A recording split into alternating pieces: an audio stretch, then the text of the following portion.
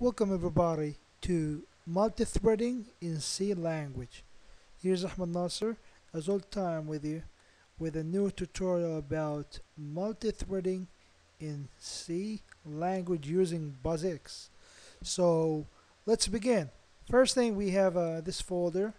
It's an empty folder. We need to create a new C code and generate the object code and then run it and test the multithreading in C language. So let's begin.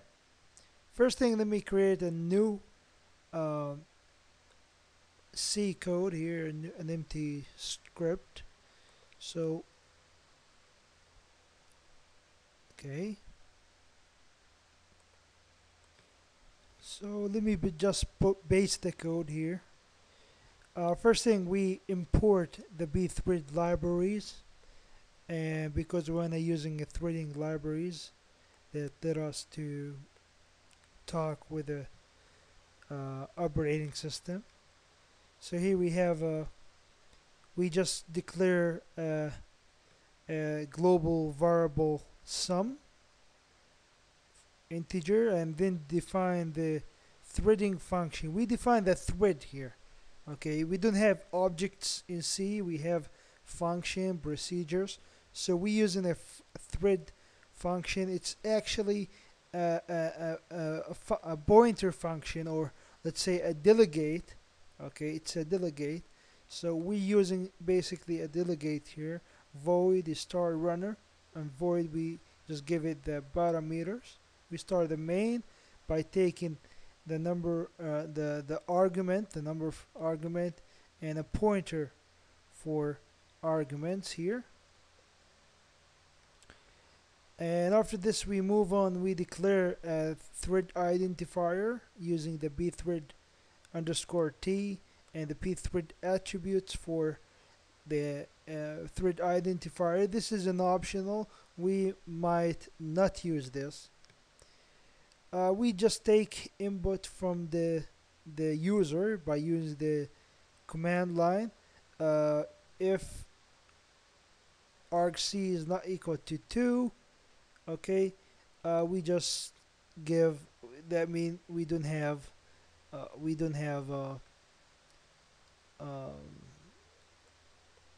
we have an empty parameters. The user did not enter anything. Okay, we have just slash n slash r, so we don't have anything. We're not gonna accept anything from here, so we return 0. We exit, and when we go to the second if statement here, if the argument is negative number, so we take a to I, which is convert string to integer. We just take the argument number 1, okay, and we convert it to integer, and we check if this is negative number. We gotta print out to the user that this is not an acceptable argument, as you can see here. Okay,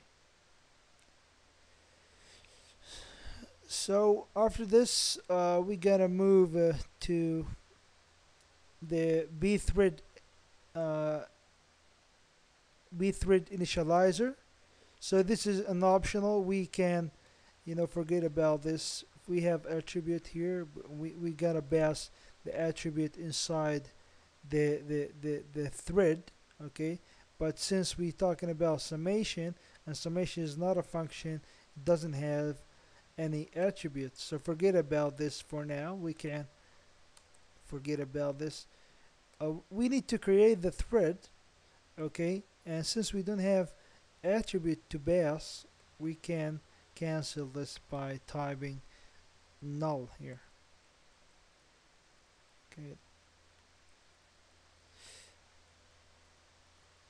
Okay, let me just, okay, and we just give it the pointer to the thread ID, and we just pass no parameters inside the thread.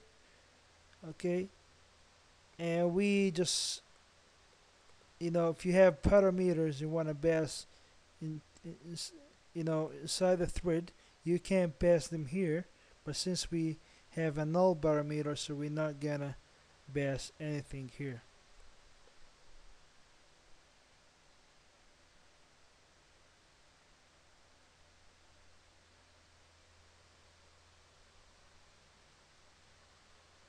Okay, but we gotta pass the parameter from other place, which is this place, because we have many parameters. Okay, we have a pointer to the parameters. We have I, we have upper.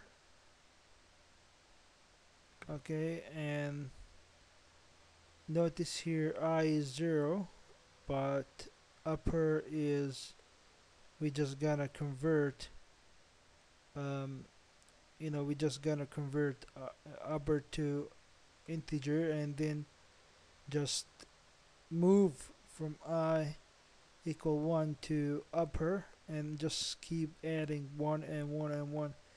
Okay, until finish. We need to exit the thread from here, and after that we need to call pthread join, because we want to give this the highest priority in execution. We want to wait for this until it's finished, and after it's finished we're gonna print out on the screen the summation here. So in order to run this, let me just save this, save it, and let's go to the command line. Just compile the code. We need to compile the code. So we just type gcc pthread compile thread, the name of the C code, C script file. Just type enter. After that we have the object file. We need to generate the executable script. So we just type O gcc pthread O, the name of the script, say th, sorry, here th, and just run enter. So here we running the script. We have the th script here. We can run it by using th. We are running the script, but notice here, because we don't have it, we have empty parameters, we get this message. We need to type something like 55. So as you can see here, we move from 0 to 55. We add all the numbers, the summation for all the numbers from 0 to 55. We end up with this number. So let me just now extend the number to be something like this. Notice here it takes a lot of time. I can type something here. It's still working. It's still working, but you know I'm just keep adding the numbers, and this requires some time. Okay, and notice here the program is still running. It doesn't break down. I can still able to type on the screen. The program is still running because it has a different thread. It's running on a different we have the same process. This process has a lot of threads, so we are using a different thread to run this. This requires some time, because we have entered a big number. Okay, so we just keep adding and adding. Just want to show you, and this is a process. If you go to the command line here and just type ps, and you can see here we have a process, say ps-a, and we can see here we have a we have process, and we have a thread here running, and it takes a lot of time. We can just keep tracking of this thread. You can see how much time it takes. Okay, so if I need to end this because this is a big number, and just type something smaller, go to the BS and just see here we don't have any thread running in the background. If you go here, okay, we cannot track that because we need something to see. Okay, let's put something bigger. Okay, something bigger. Okay. Okay, let's run this again, but we need to hurry. As you can see, we have a thread here, but now run it. We don't have a thread because it's finished.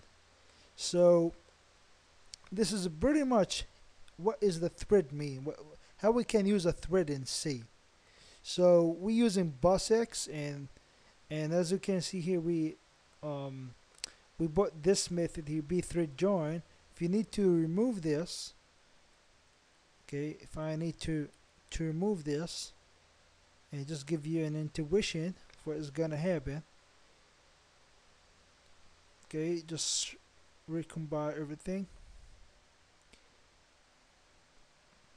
Okay,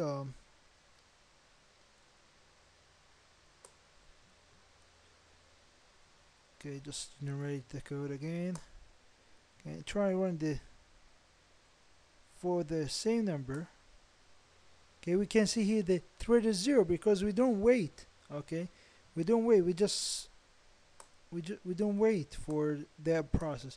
So this is the important of pthread. We just keep waiting until it's finished, and after finish we go and continue execution of our code. So this is that is the important of the join method that we using over here. So this is pretty much for this tutorial, guys. I wish that you understand what I said in this tutorial, because the concept threading is not easy in C. You need to use many dependencies and create a thread ID, and then you need to initialize the thread. Okay, create it here, and you need to join the thread.